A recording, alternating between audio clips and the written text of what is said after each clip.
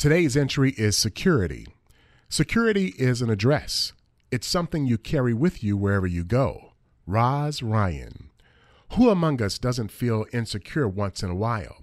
Our child's developing sense of security can be on especially shaky ground during those turbulent years of childhood and adolescence.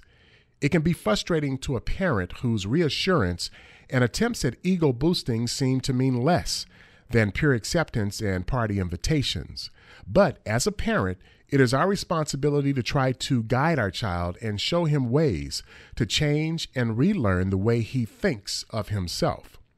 On this day, I will try to keep the focus on the positive aspects as much as possible and try to engage my child in activities that provide a newfound sense of competence or enrichment. Security. Today's Black Pearls for Parents. And for this and previous Black Pearls for Parents, WBLK.com is the place to go and click Know Thyself.